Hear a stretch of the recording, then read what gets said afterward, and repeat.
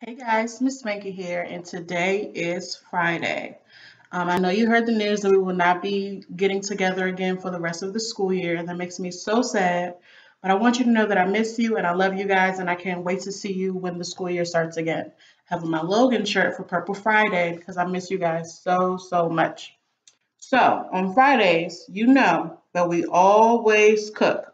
So, today we are going to make Cinco de Mayo Sombrero cookies. Hope you can see that. We're going to make some cookies. And so before we cook, what do we do first? We wash our hands. Good job. So here we go. All right, so I'm going to turn on my water. I'm going to use 1 pump of soap. I'm going to wash my hands for 20 seconds, okay? Here we go. 1, 2, 3, 4, 5, 6, 7, 8, 9, 10, 11, 12, 13, 14, 15, 18, 19, 20. Good job. Now I'm going to rinse. Get all of that soap off. And shake, shake, shake. Get a paper towel. Make sure you get all of that water off of your hands. In between those fingers. I'm going to turn our water off.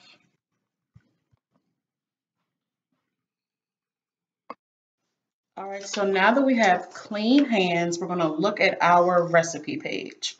And I will put the picture of this in the video once I edit it. But for the time being, we're going to look at it like this. All right. So this page shows us the things that we need. Awesome.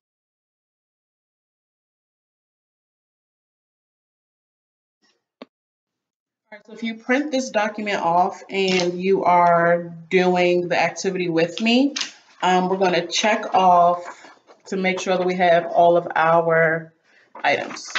So the first item is sugar cookies. So here are my sugar cookies. I got these from Safeway, pack of 24. So I'm going to put a check. And this is what the kids would normally do if we were in the classroom. They would all get a recipe page like this.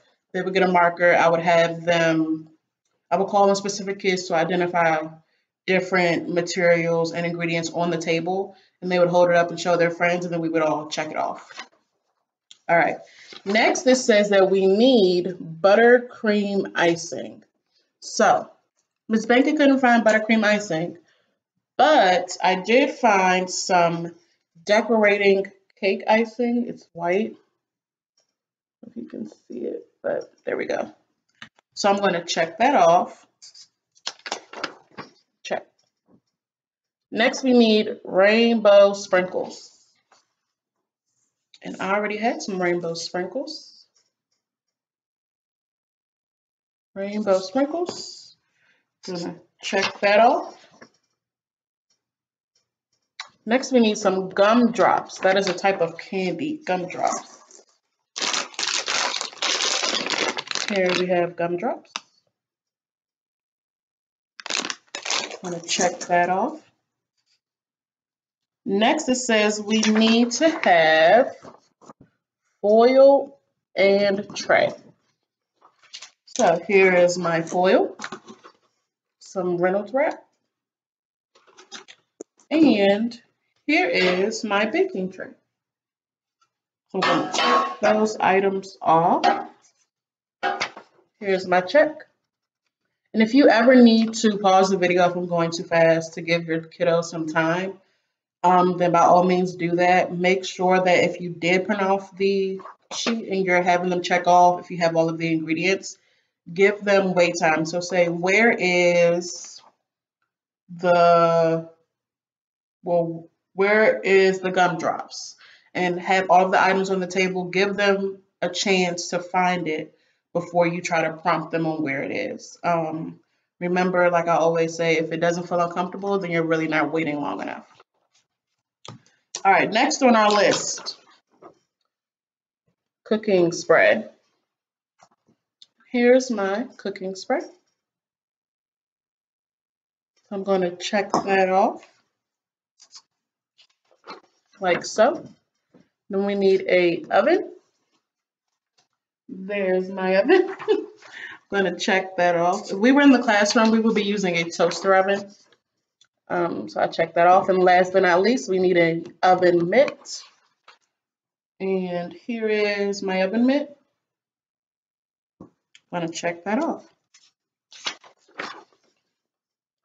All right, normally if we were in the classroom, I would have all of our kiddos check to make sure that we actually do have everything, that they didn't miss anything. And then they would just write their name at the top and put this page in their mailbox. All right, so let's get started. All right, so first things first, our directions say to set the oven to 350 degrees.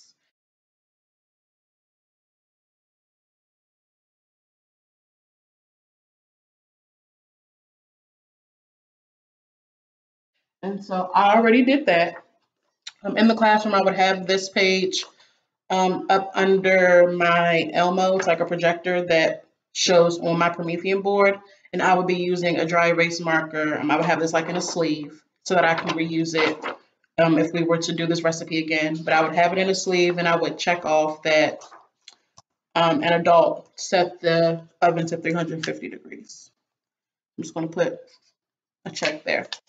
And they would be able to see this up on the board and they would all be at the table doing the activity together. All right, next it says put foil on tray. All right, let's do that. All right, this is a step that the kids could do. You could have them pull out. You could tell them when to stop, when to go. Use those core words. If you have your cooking core board, it would be a great time to use this as well, to point to those words on the core board, telling them when to go, when to stop. Or if you do it and have them point to the core words and have them tell you when to go and when to stop.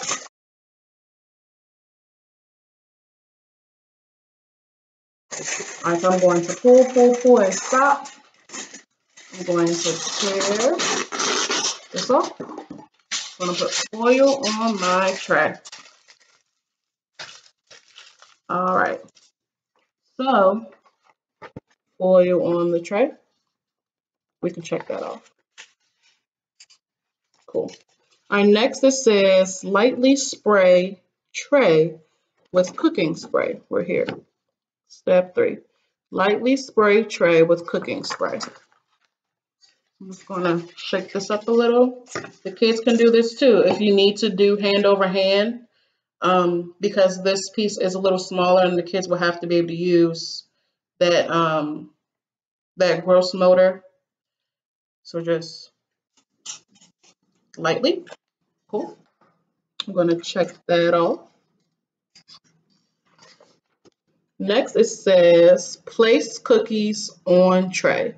So I use these symbol sticks for my kiddos who don't have that sight word recognition yet and who are still struggling with identifying letters. So the pictures are just a way to also get the point across for the sentence. So this means put cookies on tray.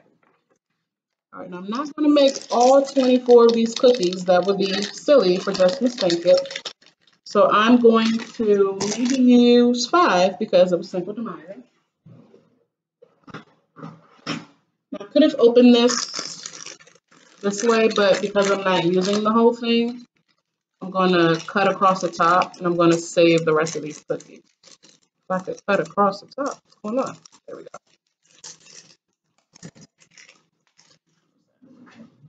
All right, so Ms. Bankett is going to take this out. I'm only going to take off 5 cookies. This is a great chance to build in some of that number sense, parents. All right, here we go. So here I have 1,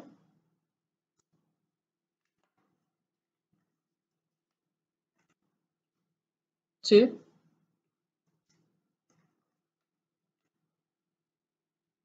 3, 4, and 5.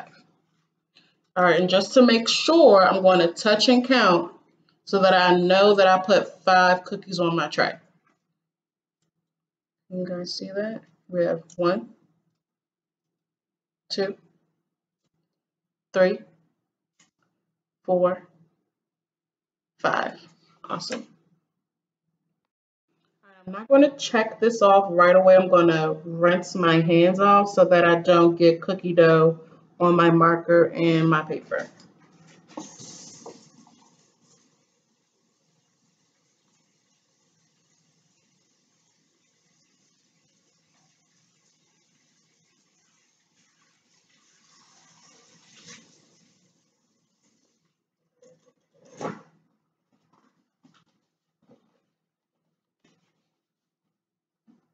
And this is exactly what we would have the kids do in the room. So whichever, all of the kids actually could have picked up their own cookie. We probably would have made 6 because we have 6 kids. But they all would have gotten their own cookie off of the cookie dough sheet. They would have taken their own cookie off and put their own cookie on the foil. And then they all would have, of course, washed their hands afterwards. Okay, so we placed our cookies on the tray. Now we're going to put cookies in oven and let bake for 10 to 12 minutes. So they know that this would be a job for an adult. So give me a second here. All right, I'm going to put my cookies in the oven.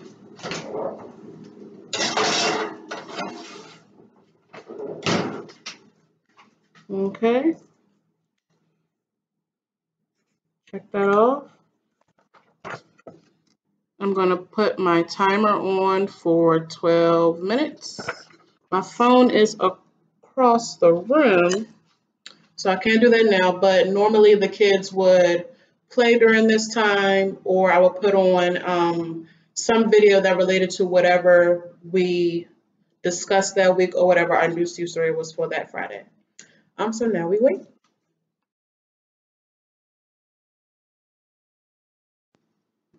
All right, so our timer went off. So now I'm going to take my cookies out of the oven. Remember, parents, this is not a job for the kids, but they know that. But we're going to use our oven mitt to take our cookies out. Let's sit them here. And I'm going to turn my oven off too.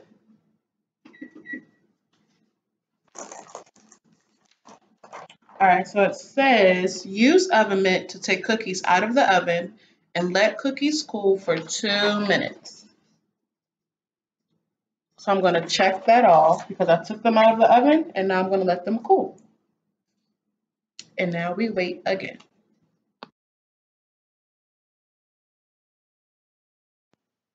All right, so I have officially waited 2 minutes for my cookies to cool.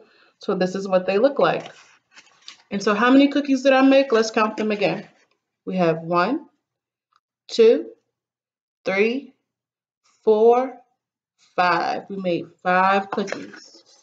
Our next step says use icing to draw on outer edge of cookie. Make dot of icing in center of cookie. So we're right here on this step. We're going to use our icing to draw a circle on the outer edge of our cookie. And so we should all know what circles are because we have been learning and reviewing our 2D shapes this week. So here's my icing. I'm going to draw a circle on the outer edge of each cookie. If we were in the classroom, the kids would have all had their own cookie and they would have gotten the chance to do this independently with assistance being provided when needed. And you know your kids, so you know what they are capable of doing independently and what they might need assistance with. All right. I'm going to take this icing and draw a circle on the outer edge. Do that on each cookie.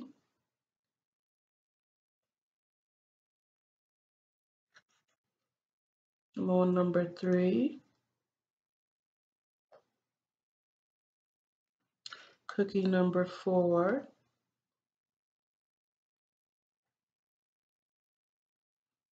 Uh-oh, missed a spot. And cookie number 5. This does not have to be perfect. Whatever the kids do, just allow them to be able to take the initiative on this task. Let them facilitate it on their own. Oh, I forgot to make my dot in the middle of all of my cookies. Sorry, guys. Here we go. There's 1, 2, 3, 4, and 5. All right. So because I have completed that step, I'm going to check it off on my recipe page, like so. All right, next it says, turn cookie upside down into bowl or plate of rainbow sprinkles, then turn right side up. So you could take your sprinkles and put them in a bowl or on a plate, and you would literally just take your cookie and go like that into the rainbow sprinkles. Or you could just do this. Your choice, whichever you prefer. All right. So I'm going to get a bowl.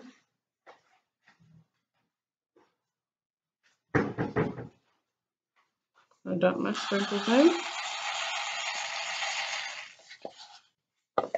And this is what, you can't even see it.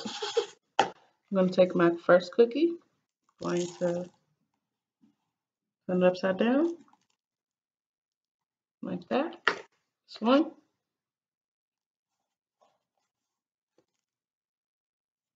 2,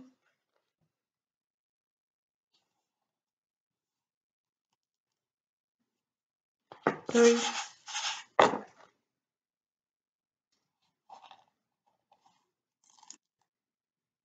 4,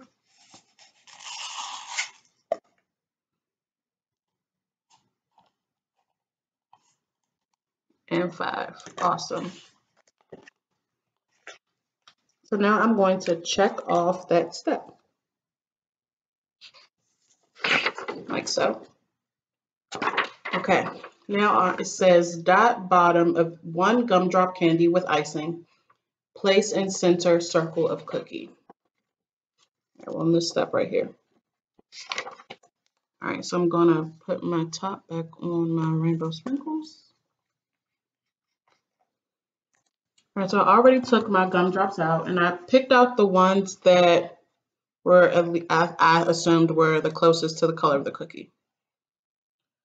I'm gonna take my icing and put 1 dot on there in the bottom of my gumdrop, and then put it in the middle.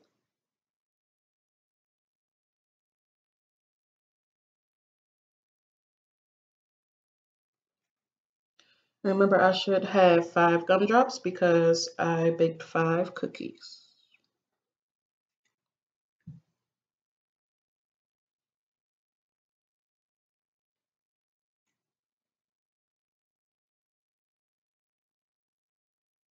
All right, I'm gonna put my top back on. I'm gonna check that off, like so. And this is what they look like, guys. They're so cute. Here we have our Cinco de Mayo Sombrero cookie. And then last but not least, it says, eat and enjoy.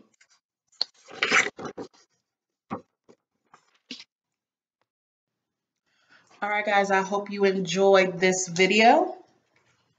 Here is our finished product, our Cinco de Mayo Sombrero cookie. It's adorable. We will make something else next week. Remember, if you have any suggestions, please email them to me, or you can comment on the video on YouTube. Enjoy the rest of your weekend, guys.